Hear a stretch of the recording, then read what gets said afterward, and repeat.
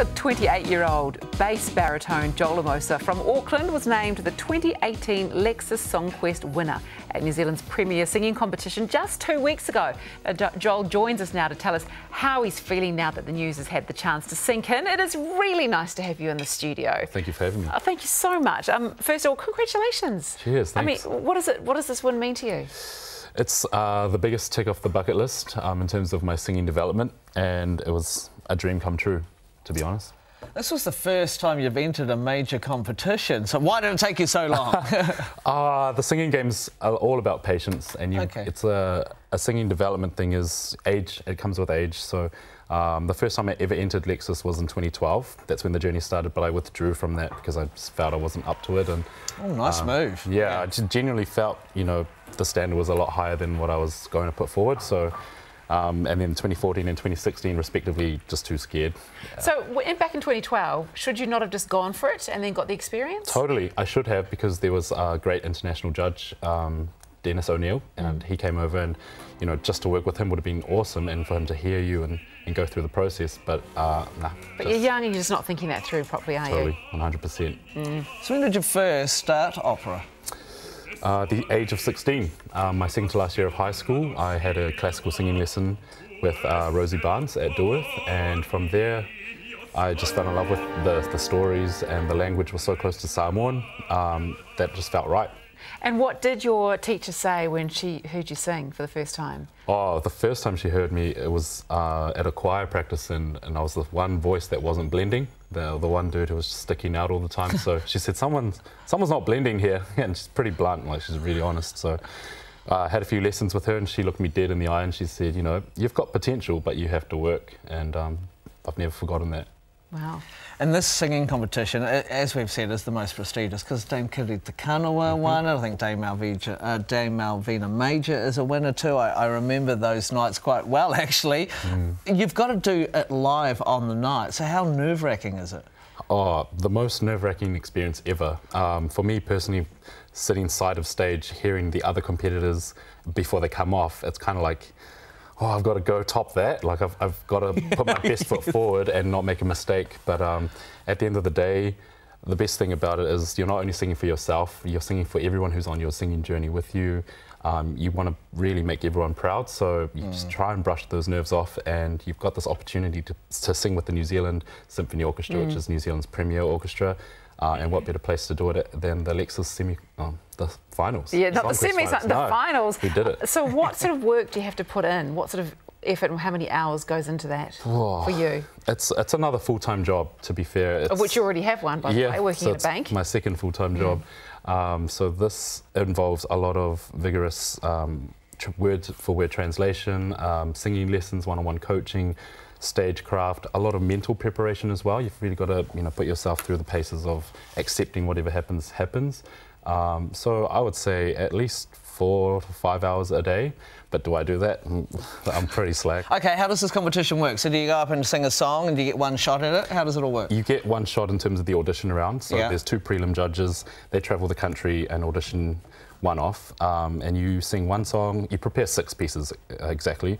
You choose your first piece, the judges then choose the next 2, and then they do this across the whole country, and then a few weeks later they announce the 10 finalists. So from however many entered this year, 10 come through, and then you work for 1 week with the head judge and another coach, Terence Dennis, in Wellington, and you put on a performance, two concerts. And then on the final night they announce the finalists, they get through, and then, as you know, the winner is announced on the night. So that's exciting. So you obviously get a lot of coaching. You do get a lot of coaching. So you should have done it in 2012, shouldn't you? I should have. I'll stop reminding you. It's all right, it's all worked out, Joel, don't you worry. What do you actually win? So we get a net cash prize of $20,000. Ooh, okay. Yeah, I know. Wow. Oh, I'm going to start singing. Everyone starts singing. A beautiful scholarship of $27,000 for tertiary education, for further studies, development overseas, and a $3,000 international travel scholarship. That's exciting. So where are you planning on going with that travel scholarship in the study? That's the $30,000 question. Yeah, the 20, what is it? Yeah, exactly. Yeah. So it's a conversation I've never really thought of before, because I never backed myself to get this far, and then obviously we've taken it out. So a lot of difficult conversations to think about and decisions to make. So at this stage, nothing's set in stone, but I've got a wise council of teaching staff and New Zealand coaches kind of guiding me through this process. And so hopefully we'll see how we go in the next year. Where are you leaning, do you think? Well, for my age, I'm still very young for a bass baritone. So the voice is set to mature mid-30s. So I've got a lot of learning technique things to make correct in the next few years. But I'm definitely looking, well, San Francisco seems the place to be at the moment. Nice. But also, you know, the prestigious schools in Wales and in London themselves are also something to think about.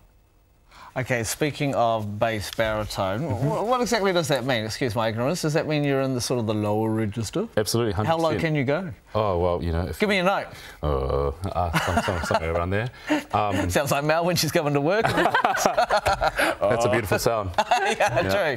And how high can you get then?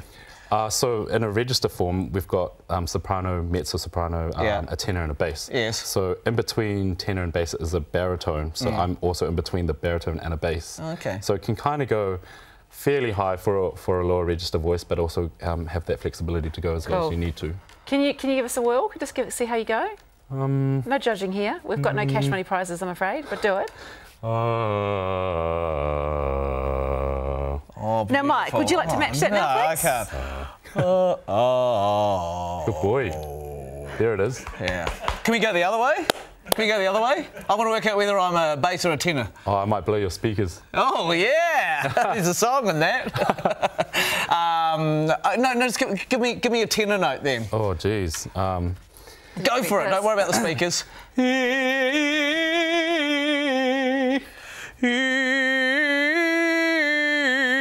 Good. Oh, yeah. Natural. It's a bit scratchy. That sounded really good. Yeah. You might be a little bit Give too me old to 20 go to San years. Francisco, Give me 20 years, though. I'll enter. Yeah. Okay, so, and, you know, ultimately for you, what would be the opera that you would like to do? Opera, you've got dream roles that you want to do. So there are so many different composers which kind of portray different ages of the voice, the era that it was composed in.